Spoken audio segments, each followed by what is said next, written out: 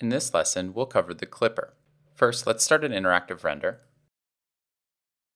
With the Vray Clipper, we'll be able to cut through this geometry to see inside these shapes. And there's a couple of ways we can do this. First, we can use SketchUp's section plane tool. So let's try that. Pick the section plane tool.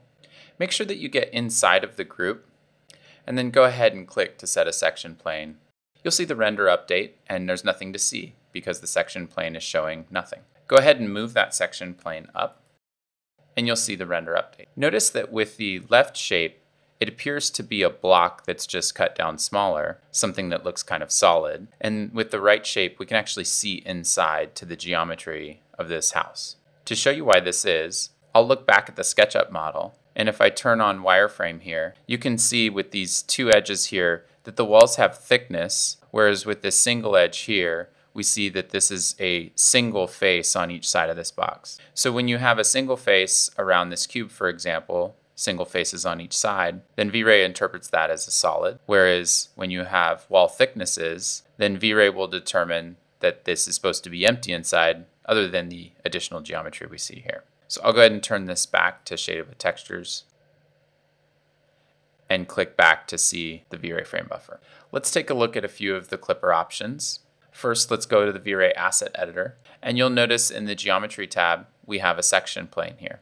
Go ahead and click on the right flyout menu, and let's talk about some of the Vray Clipper parameters. The Affect Lights option, go ahead and uncheck that, determines whether the light can actually pass through the clipping plane. So in this case, the inside of this box becomes dark, as if you can't see inside of it at all, or the light can't come inside of it at all. We'll check it back on though. Camera Rays Only, click to check this on, and notice what happened to the reflections. So I'll uncheck it again.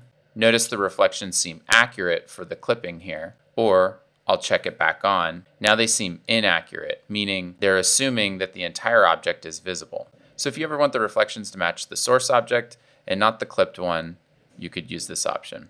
I'll go ahead and uncheck that again. The Clip Lights parameter would clip any lights that the section plane was not showing as visible. Notice Use Object Material. If you uncheck this, we'll no longer be using the object's material for the clipping plane, and instead now we have the option to pick our own material. So if you drop this menu down and pick yellow, for example, then that will cover where the clipping plane is affecting the geometry. Now there's another way that we can use the Vray Clipper that's a little more powerful. First, let's go ahead and right-click on the section plane here in the Geometry tab and hit Delete.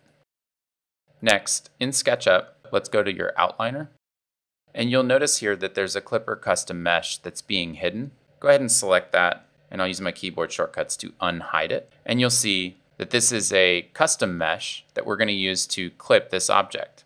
Next, I'll move the Asset Editor over, and you'll see that there's a tool here called the Mesh Clipper. With this object selected, go ahead and click on that, and now you've turned that into a Vray Mesh Clipper. Notice here though that while it's creating a house shape, I happen to know that if we turn on wireframe mode here, you can peek back and you see there's supposed to be a chimney that's being clipped right now. So I'll switch back to the regular viewing mode here. And in order to get this to work properly, I'll make sure I have that Vray Mesh Clipper selected. I'll cut it using keyboard shortcuts. And then I'll make sure to get inside of the innermost component here and then paste this in place.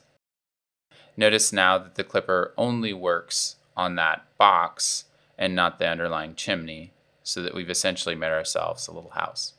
You can experiment more with making your own shapes to use as mesh clippers. So for example, in SketchUp, I'll get outside of that component. And then you could take something like the rectangle tool and build a small little object, turn it into a component, and with it selected, click on the Mesh Clipper tool, and then move that into the shape. So play around with doing this for yourself, creating some shapes and carving them in.